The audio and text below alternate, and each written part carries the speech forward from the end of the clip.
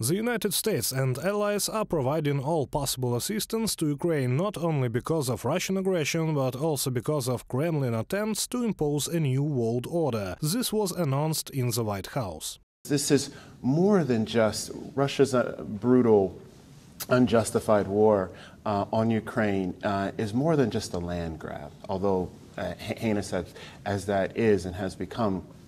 It's about a nuclear, saber-rattling, permanent member of the UN Security Council seeking to undermine the UN Charter principles of territorial integrity and sovereignty, and seeking to impose a new world order of might makes right. After the beginning of a full-scale war, China did not support any of the steps to isolate Russia in the international arena, did not recognize the decision of the International Criminal Court on warrant for Putin's arrest. The West is concerned that Xi Jinping may supply lethal weapons to Russia, analysts emphasize. Both countries are undermining the rules-based international order that the United States and many of our allies and partners have built since the end of World War II. Putin and Xi Jinping would like to rewrite the rules of the game in the world. In this regard, Moscow and Beijing are strengthening their cooperation and relations. John Kirby, coordinator for strategic communications at the US National Security Council, in an interview with Fox News. This is not only about military support, but also about economic, energy and humanitarian. Thus, since the beginning of a full-scale war, the United States alone has provided Ukraine with about $113 billion, the White House reported. In addition to the US State Department and the Pentagon, other ministries are involved in helping Ukraine, in particular agriculture, energy.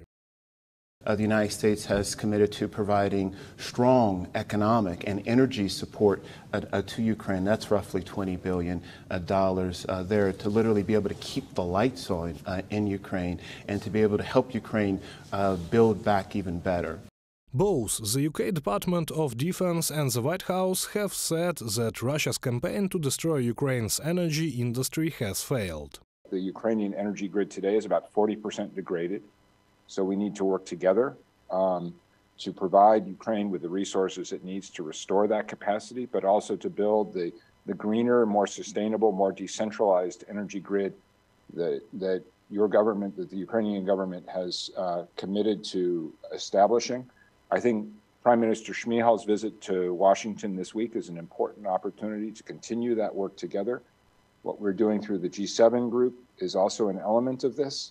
Now the priority of the US and allies is to strengthen the Ukrainian army and keep Russia from another invasion of Ukraine in the future. We recognize that our commitment to Ukraine is a long-term commitment. Not only something we recognize, but we very much welcome and embrace because of the role that Ukraine will play in European security over the long term. Let's just think about this for a moment.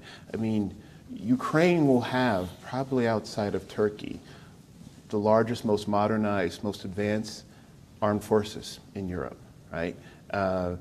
And we want to ensure that the interoperability of Ukraine with allies and partners is strong. We want to make sure that we're all and will remain on the same page.